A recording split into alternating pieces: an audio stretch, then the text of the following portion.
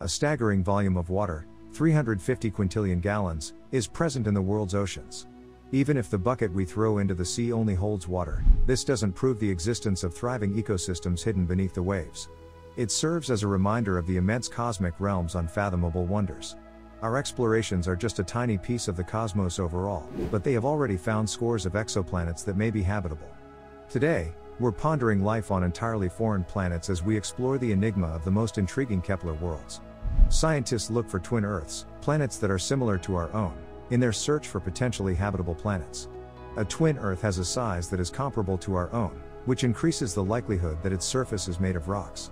The planet must also orbit a star similar to our Sun in size and radiation output while retaining the ideal distance within the habitable or Goldilocks zone. Kepler 452b. The first Earth-like planet discovered circling a star similar to the Sun was Kepler 452b, which may be an excellent contender for habitability. There's a reason why it was dubbed the most Earth-like planet ever found back in 2015 by astronomers. Kepler 452 is a G-type star that is almost the same temperature as the Sun and is 1.5 billion years older than the Sun. The exoplanet receives around 10% more solar energy than Earth does, despite the star's brightness being 120% greater than the Sun's and its diameter being somewhat larger than the Sun's. There is a more than 50% likelihood that this super-Earth, which is 1.6 times the size of our globe, is a rocky planet. Even the two planets' orbits resemble one another. Kepler 452b's period of orbit is 385 days, while Earth has a 365-day orbital period. Kepler 452b is situated in the habitable region of its star, which is about 5% farther away than the distance between Earth and the Sun. Because the planet spent 6 billion years in the star's habitable zone, scientists think it had a significant advantage over Earth in the evolution of life. Naturally, this assumes that Kepler 452b has all the necessary elements for life to begin developing on its surface in the first place. However, we've now learned that Kepler satisfies several of those requirements. According to one study, an exoplanet is habitable if its atmosphere contains CO2 concentrations comparable to those seen on Earth. So, how would life be on this strange world? The planet would probably have a stronger surface gravity since it is more massive than Earth. People would need to adjust to their altered weight in the new environment, feeling almost twice as heavy as they do on our planet. Initially, mobility would be a problem for humans, but over time, we would adapt, allowing evolution to proceed in its usual way. According to a former NASA astronaut, our bodies would gradually strengthen as they adapted to their new environment, much like firefighters lifting heavy loads. Our bones would become more resilient as a result of increased physical activity, allowing us to resist the strong gravitational pull towards the ground. Over centuries, children would be born with bodies that were more physically resilient than those of newborns on Earth. But not everything would be altered. Kepler 452b would experience weather similar to that of Earth in terms of surface temperature and sunshine due to its current proximity to the star. The primary energy source for plants would still be photosynthesis, and they would continue to develop at a rate and intensity similar to what is seen on Earth. The exoplanet may have a heavy atmosphere, water on its surface, and active volcanoes, according to scientists' speculation. Kepler 452b is a very attractive candidate for Earth 2.0 if most projections are accurate, but that could change quickly. In around 500 million years, the planet may undergo a runaway greenhouse effect, which is the same phenomenon that turned Venus into a hot planet by accumulating large amounts of carbon dioxide in the atmosphere, making it 90 times thicker than Earth's. Nevertheless, that is 500 million years, which is more than enough time for humans to colonize it and refer to it as their homeworld. Although Kepler 452b seems intriguing, it's not the only Kepler world that exhibits potential, and it's also not by much. It would take 1,800 years for light to travel to this exoplanet. But what if we use the quickest thing ever produced by humans? The Parker Solar Probe is soaring at a pace of 120 miles per second, 190 kilometers per second, breaking its speed records as it gets closer to our Sun. Although this is a remarkable accomplishment, it is still only 0.063% of the speed of light. The probe would still need to travel 1,800 light-years in a staggering 2.8 million years if we assumed a direct route from Earth to the exoplanet Kepler 452b. Kepler 186f. Red dwarf star Kepler 186 is located in the constellation Cygnus, 500 light-years from Earth. Here, in the habitable zone of a far-off star, the first Earth-sized exoplanet was found, according to research. Since then, scientists are certain that there are other planets in the universe with a diameter comparable to Earth and that some of them might have conditions that would permit the presence of liquid water on their surfaces. The size of Kepler 186f is only somewhat larger than that of our planet. This extraterrestrial world has an orbital period of 130 days and is located outside the habitable zone. As a result, Kepler 186f receives roughly one-third of the heat energy from the Sun that Earth does, making its circumstances more like those on Mars. But rather than being a hardship, this disparity presents a special benefit. Strong solar flares, which can double a red dwarf's brightness in a matter of minutes, are known to occur. However, the Kepler 186 star is considerably less massive, brighter, colder, and smaller than the Sun. Therefore, even if the M-type star frequently undergoes radiation outbursts, the exoplanet may be far enough away to avoid the potentially fatal effects. Kepler 186f's atmosphere, in addition to the planet's distance from its star, affects the possibility of liquid water and the potential for life. The exoplanet's current location might suggest that there is frozen water on the surface. But because it is bigger than Earth, it has a denser atmosphere that may hold and disperse heat, possibly warming the ocean. The four other planets in the Kepler 186 system, Kepler 186b, Kepler 186c, Kepler 186d, and Kepler 186e, are only about half as big as our planet and have extremely brief orbital periods, 4 days, 7 days, 13 days, and 22 days, respectively. As a result, these extremely hot inter-star companions are inhospitable to life as we know it on Earth. In the present, it would take 780,000 years to travel to Kepler 186f. But suppose we develop a spaceship with a 90% limit on the speed of light at some point in the distant future.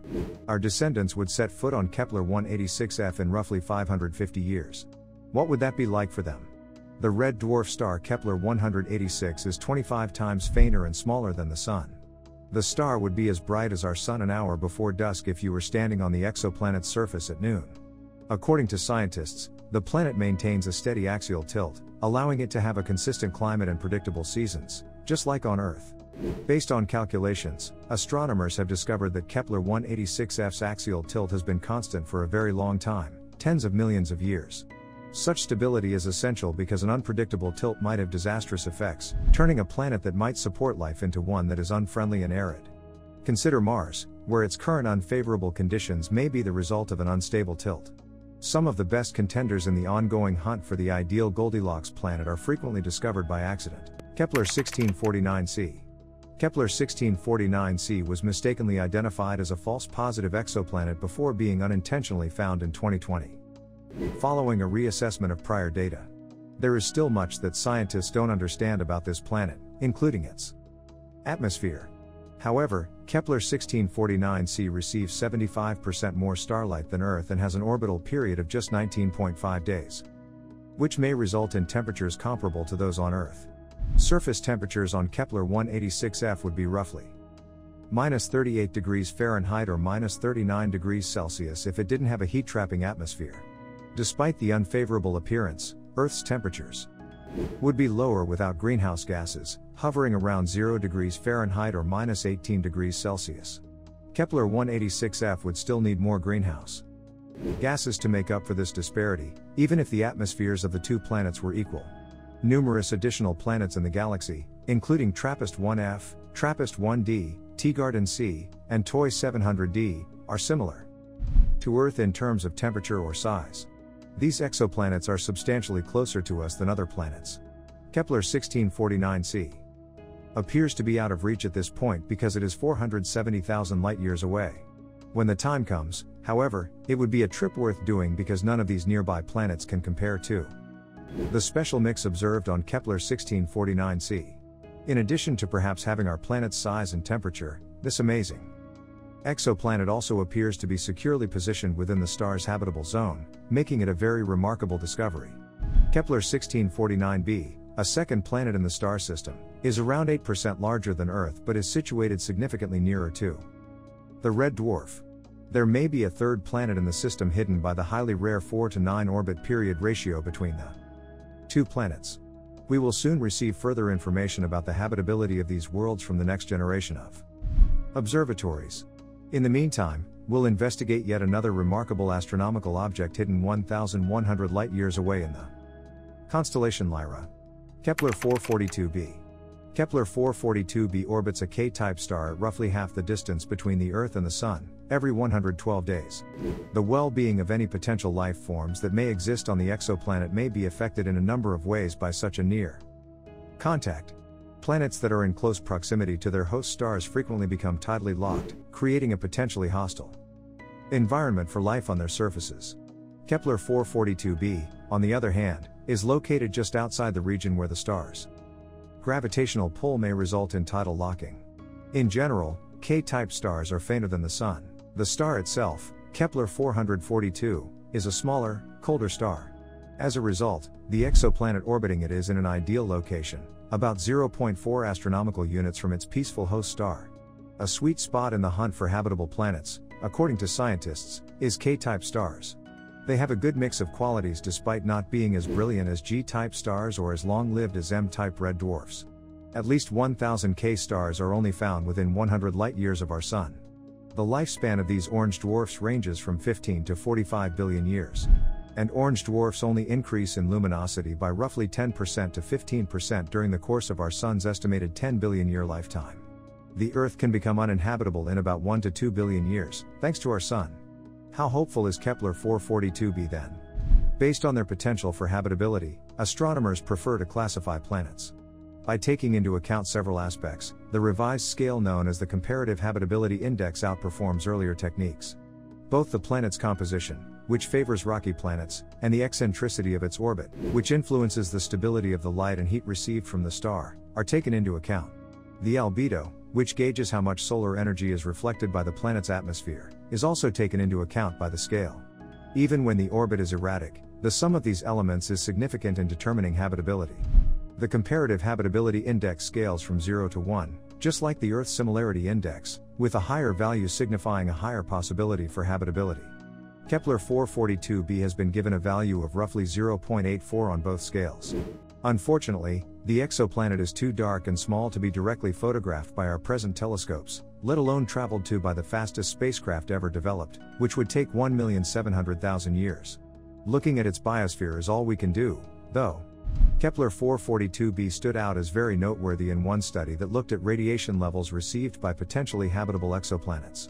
It receives almost enough sunlight to sustain a sizable biosphere that the James Webb Space Telescope might be able to spot. We might also want the JWST to continue its investigation of two other fascinating exoplanets in the same constellation, as it analyzes this planet. Kepler 62e. Kepler 62f and Kepler 62e are two planets in the Kepler 62 star system that are peacefully able to sustain life. Kepler 62b, Kepler 62c, and Kepler 62d, the system's final three planets, orbit the K-type star too closely, making them overheated and unsuitable for supporting life. Kepler 62e and 62f are particularly fascinating to astronomers because they may contain a lot of water. These exoplanets rate 0.83 and 0.69 on the Earth's Similarity Index, respectively. While Kepler 62f has a longer orbital period of 267 days, Kepler 62e completes an orbit around its star every 122 days. Kepler 62e is thought to have a heavily overcast atmosphere with a year-round warm and humid climate that extends to the planet's polar regions. It is an incredibly favorable environment for hosting life because of these factors. A 2014 study raised the potential of a sizable moon orbiting Kepler 62e. If so, there would be a greater chance that the exoplanet would be a habitable planet. This is because the development of sophisticated life requires huge moons. They assist in controlling the planet's rotation and axial tilt through tidal forces, which directly affect the planet's climate patterns. Moons also operate as a shield, protecting the planet and its inhabitants by deflecting or absorbing any impacts from asteroids or comets, despite being further away. Kepler 62f would indicate reduced surface temperatures, but it still has the potential to support life. However, the lack of land, metals, and the essential element of fire makes it difficult to imagine a society with advanced technology. Metalworking techniques, which are essential for technological development, would appear to be impossible. Despite this, the complexity of nature leaves room for the possibility of life forms that are far more innovative than we are and capable of outpacing our current technological advancements, perhaps even if they are subaquatic. The earliest intelligent extraterrestrial species would likely inhabit these unusual worlds 1,850,000 years from now, if humans chose to send a message to them with the Parker Solar Probe. However, if we sent a radio signal now, it wouldn't take long for it to reach the two exoplanets, just 1,200 years, on a vast cosmic scale. While Kepler 62e and Kepler 62f do not yet represent ideal twin Earths, the constantly evolving nature of planetary systems offers the possibility of profound transformation on these planets. Even while our own planet was once fully covered by seas, it over time evolved into a varied globe with both land and water. Researchers think about how these exoplanets may change in the future, speculating that they too could develop into habitats like Earth in the future, with a harmonic interaction between vast continents and surrounding oceans. It's logical to suppose that if there were any living things on these two exoplanets, they may be extremely advanced, since we already have strange things like flying fish here on Earth. The enormous distances required have proven to be one of the main obstacles in investigating faraway worlds. To address this issue, we might not need to wait for extremely sophisticated telescopes. According to data from Kepler and the European Space Agency, half of the universe's sun-like stars may harbor potentially habitable rocky planets, and some of these stars may be lurking in our galaxy. This suggests that there is a 95% possibility that at least one Earth twin is concealed within 20 light-years of our solar system. How long do you suppose it will be until we discover a fully habitable planet in the immediate proximity of our solar system? What impact will this finding have on the development of human history? Comment below with your thoughts and let us know. For more engaging space videos, be sure to subscribe to our channel.